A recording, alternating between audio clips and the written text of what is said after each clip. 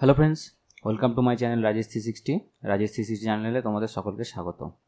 আজকে জিলেটের আমি ইঞ্জিনিয়ারিং মেকানিক্সের ফোর্সের চ্যাপ্টার নিয়ে আলোচনা করব। তো এটা ভিডিও পার্ট 4। এর আগে অলরেডি 3টে ভিডিও কমপ্লিট হয়ে গেছে ইঞ্জিনিয়ারিং মেকানিক্সের। সেগুলো যদি তোমরা দেখতে চাও, লিঙ্ক ইন দ্য ডেসক্রিপশন, অবশ্যই দেখতে পারো। তো আজকে আমি কিছু ম্যাথামেটিক্স নিয়ে আলোচনা করব ইঞ্জিনিয়ারিং মেকানিক্সের ফোর্সের। তো ফোর্সের ম্যাথামেটিক্স নিয়ে আলোচনা করার আগে আমার চ্যানেলে যদি তোমরা নতুন হয়ে থাকো, please subscribe the channel and turn on the bell notification for more update. চলো শুরু করা যাক ভিডিওটা একটু লেন্দি হবে, আশা করবো তোমরা ভিডিওটা শেষ অবধি অবশ্যই দেখবে। তো প্রথম ম্যাথ তোমরা দেখতে পাচ্ছ স্ক্রিনে। তো এটা একটা এক্সাম্পল। তো একটা মেশিন কম্পোনেন্ট আছে যেটা 1.5 মিটার লং এবং 1000 নিউটন সাপোর্ট আছে, অর্থাৎ এটার ওয়েট হচ্ছে 1000 নিউটন, ফোর্স অ্যাক্ট করছে নিচের দিকে অর্থাৎ গ্রাউন্ডের দিকে। তো আমি ডায়াগ্রাম পরে তোমাদের দেখাবো, আগে ম্যাথটা বুঝে নাও কি বলা আছে। আর দুটো রোপ দিয়ে বাঁধা আছে, এ বি সি ডি। তো এখানে বলেছে যদি 1.5 মিটার একটা machine কম্পোনেন্টসকে A B R C D দুটো রোপ দিয়ে ঝুলিয়ে দাও, সেটা 1000 নিউটন নিচে ওয়ার্ক করবে, অর্থাৎ নিচে টেনশন 1000 নিউটন, অর্থাৎ ধরে নিতে পারো ওয়েট 1000 নিউটন। তো এই দুটো যে রোপ দিয়ে বাঁধা হয়েছে মেশিন কম্পোনেন্টে, এই দুটো রোপের টেনশন কত সেটা নিউটনে বের করতে হবে। তো এটা করার জন্য আমাদের আগে জানতে হবে যে এই দুটো ফোর্সের দুটো করে কম্পোনেন্ট, অর্থাৎ 4টে কম্পোনেন্ট কী আছে এবং সেই কম্পোনেন্টগুলো কীভাবে বের করব এবং কোনটা কি কাজ করছে সেটা আমরা দেখে নেব ডায়াগ্রামের মাধ্যমে। তো চলো দেখে নেওয়া যাক। দেখো এখানে আমি একটা ছোটো ডায়াগ্রাম এঁকেছি, তোমরা দেখতে পাচ্ছ অ্যারো চিহ্ন দেখি যে 1000 নিউটন নিচের দিকে কাজ করছে। দেখো এখানে 1000 নিউটন নিচের দিকে কাজ করছে।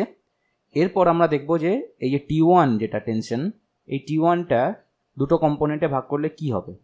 দেখো T1 ভাগ করলে হবে হচ্ছে T1 cos 60 আর হবে T1 sin 60, আর T2 ভাগ করলে হবে T2 sin 45 আর T2 cos 45।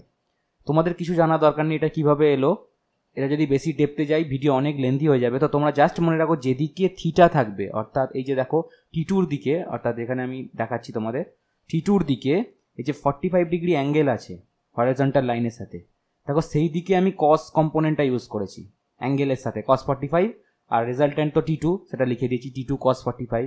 এটা যদি তোমরা বুঝতে না পারো আমার আগের ভিডিও দেখো, তোমরা বুঝতে পারবে আরও ডিটেলে। আর যেদিকে অ্যাঙ্গেল নেই সেদিকে T2 সাইন লিখেছি। দেখো এখানেও তাই, দেখো যেদিকে অ্যাঙ্গেল নেই সেদিকে সাইন কম্পোনেন্ট ইউজ করছি, যেদিকে অ্যাঙ্গেল আছে সেদিকে cos কম্পোনেন্ট ইউজ করছি। তো তোমরা এইভাবে মনে রাখতে পারো, দুটো কম্পোনেন্টে ভেঙে নিলে তাহলে কি হলো, হরাইজন্টালি দুটো কম্পোনেন্ট পেলাম, ভার্টিক্যালি দুটো কম্পোনেন্ট পেলাম। হরাইজন্টালি কি কম্পোনেন্ট পেলাম আমরা দেখে নিই, T1 cos 60, T2 cos 45। এই দুটো কম্পোনেন্ট একে অপরের সাথে ইকুয়াল হবে। যদি ইকুয়াল না হয় তাহলে এই যে কম্পোনেন্টটা মেশিন কম্পোনেন্টটা কখনোই স্টেবল থাকবে না। তো এই দুটো অবশ্যই ইকুয়াল। এরপর আসি T1 এবং T2 সাইন কম্পোনেন্টের দিকে। T1 sin 60 এবং T2 sin 45 এই দুটো কম্পোনেন্ট ভার্টিক্যালি আছে এবং এই দুটো কম্পোনেন্টই কিন্তু এই 1000 নিউটন যে এই মেশিন কম্পোনেন্টের ওয়েট সেইটাকে কিন্তু বিয়ার করছে, অর্থাৎ এই যে T1 sin 60 এবং T2 sin 45 এই দুটো ফোর্স একসাথে এই যে 1000 নিউটন আছে এটাকে বহন করছে। তো আমরা ক্যালকুলেশন কীভাবে করব, T1 এবং T2 কীভাবে বের করব সেটা আমরা দেখে নেব। দেখো T1 cos 60 এবং T2 cos 45 আমরা ইকুয়াল আগেই বলেছিলাম, এই যে হরাইজন্টালে যে কম্পোনেন্ট দুটো ইকুয়াল T1 cos 60 এবং T2 cos 45, দেখো ইকুয়াল আমি এখানে লিখেছি। এবং সেখান থেকে আমরা T1 এর ভ্যালু পেয়েছি T1 ইকুয়াল টু 1.414 T2, অর্থাৎ T1 T2 1.414 গুণ।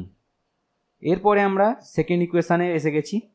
সেকেন্ড ইকুয়েশানে আমি আগে বলেছিলাম যে এই দুটো ফোর্স যেটা ভার্টিক্যালি আছে সাইন কম্পোনেন্ট দুটোর কিন্তু যোগফল, অর্থাৎ যুগ্মভাবে এই 1000 নিউটন ফোর্সটাকে মানে অর্থাৎ মেশিনের ওয়েটটাকে কিন্তু বহন করছে। তো সেটাই আমি করেছি, T1 sin 60 plus T2 sin 45 equal to 1000 Newton লিখে দিয়েছি, যেহেতু 1000 নিউটন বহন করছে ওয়েট। তো সেখান থেকে আমি T1 এর ভ্যালু বসিয়ে দিয়েছি এবং এরপর বেসিক ক্যালকুলেশন তোমরা ভিডিওটা পজ করে দেখতে পারো। সেখান থেকে আমি T1 বের করেছি এবং T2 বের করেছি। এখানে একটা লক্ষণীয় বিষয় হচ্ছে T2 ভ্যালু দেখো 518 এসছে আর T1 এর ভ্যালু 732 এসছে। তো T1 এর ভ্যালু বেশি, অর্থাৎ এখানে তোমরা বুঝতেই পারছো যে T1 এর দিকে, অর্থাৎ যেদিকে 60 ডিগ্রি অ্যাঙ্গেল আছে, অর্থাৎ স্টিপ অ্যাঙ্গেল যে দিকটা, সেদিকে কিন্তু বেশি টেনশন কাজ করছে। অর্থাৎ যেদিকে 45 ডিগ্রি অ্যাঙ্গেল আছে সেই T2 যে দড়িটা, সেই T2 দড়িতে বা বলতে পারো তোমরা সিডি দড়িতে কিন্তু টেনশনটা কম। তো আশা করি তোমরা বুঝতে পারলে। যদি আমার এক্সপ্লেনেশন ভালো লেগে থাকে ভিডিওটা অবশ্যই লাইক করতে ভুলো না। তো চলো নেক্সট আমরা কোশ্চেনে চলে যাই। তো পরের প্রশ্ন হচ্ছে একটা ট্রায়াঙ্গেল আছে, সেই ট্রায়াঙ্গেলে তিনটে বাহুতে তিনটে ফোর্স কাজ করছে।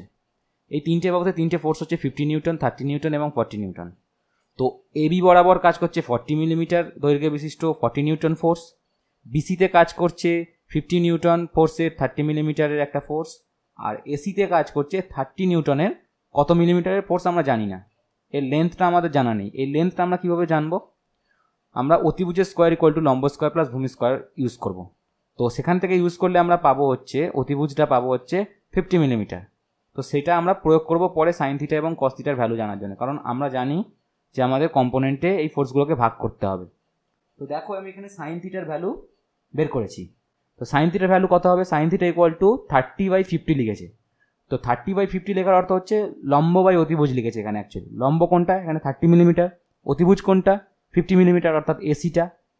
তো এসির তো ভ্যালু আমরা অলরেডি খানিকটা আগে বের করেছি 50 মিলিমিটার। তো 30/50 0.6। কস থিটার ভ্যালু বের করেছি দেখো, ভূমি বাই অতিভুজ। ভূমি হচ্ছে 40 মিলিমিটার, অতিভুজ হচ্ছে 50 মিলিমিটার। তো সেখান থেকে আমি 0.8 পেয়ে গেছি। তাহলে আমরা থিটার ভ্যালু পেয়ে গেলাম। অ্যাকচুয়ালি থিটার ভ্যালু নয়, সাইন থিটা এবং কস থিটার ভ্যালু পেয়ে গেলাম। তো এইবার আমরা টোটাল যতগুলো ফোর্স আছে সেগুলোকে আমরা হরাইজন্টালে দেখবো কত ফোর্স আছে, ভার্টিক্যালি কত ফোর্স কাজ করছে আমরা দেখব। তো হরাইজন্টালের দিকে দেখো তোমরা, আমি এই যে ডায়াগ্রামটাকে আমি আরও ডিভাইড করেছি। এখানে দেখো তোমরা দেখতে পাচ্ছ যে 40 নিউটন যে ফোর্সটা এবি অক্ষের দিকে আছে সেটা কিন্তু কোনো ভার্টিক্যাল বা হরাইজন্টাল কম্পোনেন্টে ভাগ করার প্রয়োজন নেই। তো এখানে এবি 40 নিউটন, বিসি 50 নিউটন এবং এসি 30 নিউটন। তো এখানে যেগুলো হরাইজন্টালি এবং ভার্টিক্যালি অলরেডি আছে তাদেরকে তো আর কম্পোনেন্টে ডিভাইড করার দরকার নেই।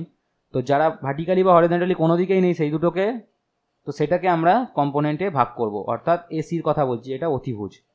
এই অতিভুজকে আমাদের কিন্তু দুটো কম্পোনেন্টে ভাগ করতে হবে। অর্থাৎ 30 নিউটন ফোর্সকে আমরা দুটো কম্পোনেন্টে ভাঙলে হবে হচ্ছে 30 কস থিটা, একটা হচ্ছে 30 সাইন থিটা। এবার 30 কস থিটা কোন দিকে হবে? ওপর দিকে হবে না নিচের দিকে হবে? দেখো আমি ওপর দিকে লিখেছি। এইখানে থিটা অ্যাঙ্গেল হওয়া মানে এই যে এই জায়গাটা কিন্তু এই দিকেও থিটা অ্যাঙ্গেল। তো যেদিকে থিটা অ্যাঙ্গেল হয় আমি বলেছি সেদিকে কস লিখবে কম্পোনেন্ট, আর যেদিকে থিটা অ্যাঙ্গেল নেই সেদিকে সাইন কম্পোনেন্ট লিখবে। তো দেখো আমি লিখেছি 30 কস থিটা এবং এদিকে লিখেছি 30 সাইন থিটা। তো কস থিটা সাইন থিটার ভ্যালু তো আমরা জানি, সেটা আমরা বসিয়ে দিয়েছি। দেখো এখানে সেটাই করেছে, রিজলভিং অল ফোর্স হরিজন্টালি। তো এখানে হরাইজন্টালি দুটো ফোর্সকে আমরা যোগ করেছি, হরিজন্টালি যতগুলো ফোর্স আছে। তো হরিজন্টালি কতগুলো ফোর্স আছে? 40 আছে। দেখো 40 এবি, যেটা এবি 40, অর্থাৎ এক্স অক্ষের দিকে এবি 40, অর্থাৎ পজিটিভ দিকে যাচ্ছে, তাই +40 লিখেছি। এইবার দেখো 30 কস থিটা লিখেছি। 30 কস থিটা কেন লিখেছি? দেখো এখানে দেখো 30 কস থিটা কিন্তু রাইট টু লেফটের দিকে যাচ্ছে, অর্থাৎ নেগেটিভ অক্ষের দিকে যাচ্ছে।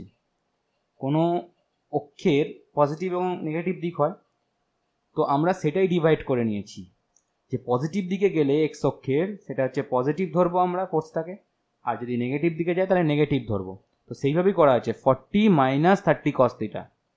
যেহেতু 30 কস থিটা এখানে দেখো নেগেটিভ দিকে যাচ্ছে, এই ফোর্সটা দেখো নেগেটিভ দিকে যাচ্ছে, তাই আমরা নেগেটিভ সাইন ইউজ করে ক্যালকুলেশন করে বের করেছি 16 নিউটন। অর্থাৎ হরাইজন্টালি কাজ করছে 16 নিউটন ফোর্স। অ্যাকচুয়ালি কেন কমে গেল? কারণ দেখো 16 নিউটন কোন দিকে কাজ করবে বলো তো? এই 40 নিউটনের দিকে, কারণ 40 নিউটনটা বেশি ছিল ফোর্স।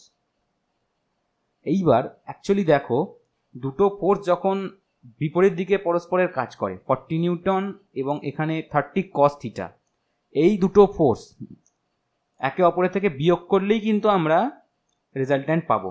এটা আমি আগেও ভিডিওতে ডিসকাস করেছি, তো আজকেও বলে দিলাম। তো দেখো 16 নিউটন ফোর্স আমরা পেলাম। এবার রিজলভ করবো আমরা ভার্টিক্যালি কতগুলো ফোর্স আছে। তো ভার্টিক্যালি ফোর্স কতগুলো আছে দেখো, ভার্টিক্যালি ফোর্স আছে হচ্ছে 50 নিউটন আছে, 30 সাইন থিটা আছে। তো সেই দুটোই কাজ হবে। দেখো 50 Newton - 30 sine theta. 30 sign থিটাকে minus কেন হলো? কারণ দেখো ওয়াই অক্ষের নেগেটিভ দিকে যাচ্ছে 30 সাইন থিটা, আর এদিকে 50 নিউটন দেখো পজিটিভ ওয়াই অক্ষের দিকে যাচ্ছে। তো আশা করি তোমরা বুঝতে পারছো। সেই জন্য আমরা কিন্তু এখান থেকে ক্যালকুলেশন করে 32 নিউটন পেলাম। এবং সাইন থিটা কস থিটার ভ্যালু তো আগেই বের করেছিলাম, সেগুলো বসিয়ে আমরা তাহলে হরাইজন্টালি 16 নিউটন এবং ভার্টিক্যালি 32 নিউটন ফোর্স পাবো। এবার এদের রেজাল্টেন্ট বা ম্যাগনিটিউড বার করার জন্য কী করবো? আর ইকুয়াল টু √, হরাইজন্টাল যতগুলো ফোর্স আছে তার স্কোয়ার, আর ভার্টিক্যালে যতগুলো সামেশন করে পেয়েছি আমরা ফোর্স তার স্কোয়ার রুট করবো অ্যাকচুয়ালি। তো সেটা করলে কি হবে? 16 বসিয়ে দিলাম, 32 বসিয়ে দিলাম, তার রুট করলে তাহলে 35.8 নিউটন। তাহলে রেজাল্টেন্ট ফোর্স আমরা পেয়ে গেলাম 35.8 নিউটন। আশা করি তোমরা আমার এক্সপ্লেনেশন বুঝতে পারলে। তো ভিডিওটা কেমন লাগলো আমাকে জানিও কমেন্টে, আর যদি কোনো কোশ্চেন বা কোয়ারি থেকে থাকে প্লিজ কমেন্টে লিখো। আর ভিডিওটা লাইক করতে ভুলো না, আমার চ্যানেল নতুন হলে সাবস্ক্রাইব করে দিও। আর ভিডিও শেষের আগে আমি তোমাদের বলতে চাই, আমি already computer application, environmental engineering, electrical technology, engineering মেকানিক্সের 10 ইয়ার্সের কোশ্চেন আমি সলভ করে দিয়েছি, আমার চ্যানেলে আছে, লিঙ্কও তোমরা ডিসক্রিপশানে পেয়ে যাবে, অবশ্যই দেখো। তো দেখা হচ্ছে তোমার সাথে নেক্সট ভিডিওতে ইঞ্জিনিয়ারিং মেকানিক্সেরই ম্যাথের কোশ্চেন নিয়ে। এই সিরিজটা এখন কন্টিনিউ হবে, তো যতক্ষণ না আমি কমপ্লিট করছি ততক্ষণ এই সিরিজ চলতে থাকবে।